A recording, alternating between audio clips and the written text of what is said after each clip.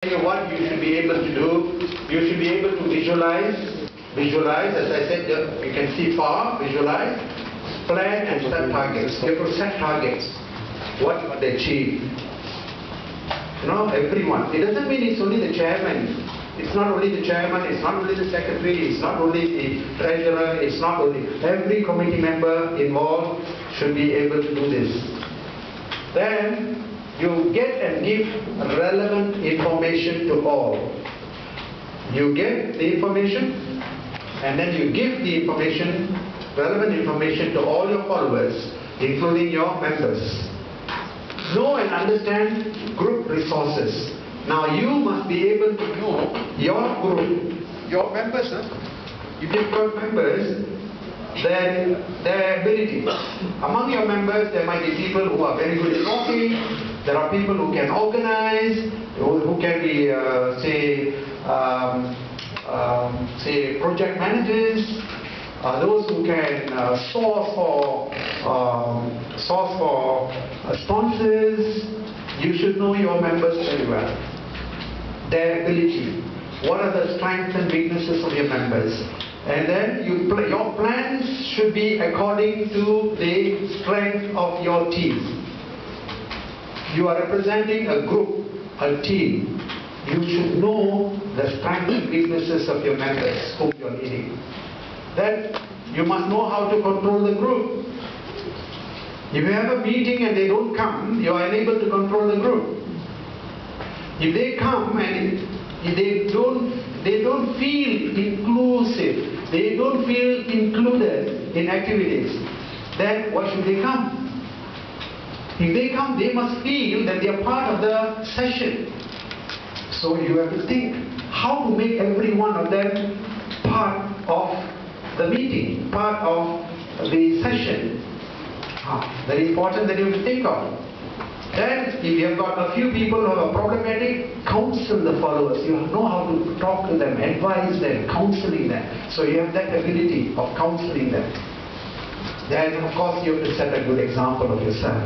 So are you setting a good example of yourself? Now, do you understand? Quite easy, right? Quite easy. We go to the next one. Now you continue. You should be able to represent the group. Sometimes I see the class representatives in the CC meeting. I ask them, no, who's the class representative? Have you said anything to say? Nothing much to say. You do not know how to represent your class. You should be able to get the information of your group and you are able to represent it very well. Because you are given a chance to voice out your concerns. Do you have any concern? If you feel there's no concern, everything is going very well, also tell it out.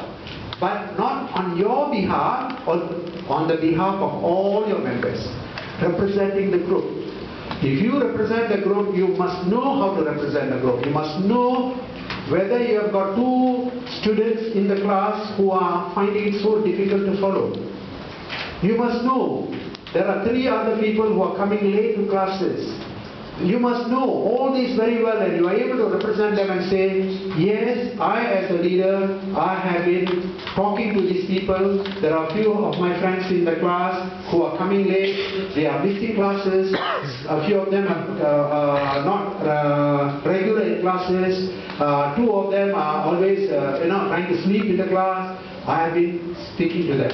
I did not say the names, but I am in control. As a leader, I am playing my role to try to get all of them together as control. I am controlling the group and then I am also representing the group. So the students in the class will start having more respect for you because they know that you are beginning to represent them. But if you go solo only for yourself, nobody respects you. At the most, you are a class representative. What do? You will just collect all the assignment papers sent to the lecturer. That's what you do. And then you see how many people came and how many people were around. Only that. That's not the duty of a class representative. The class representative is beyond that.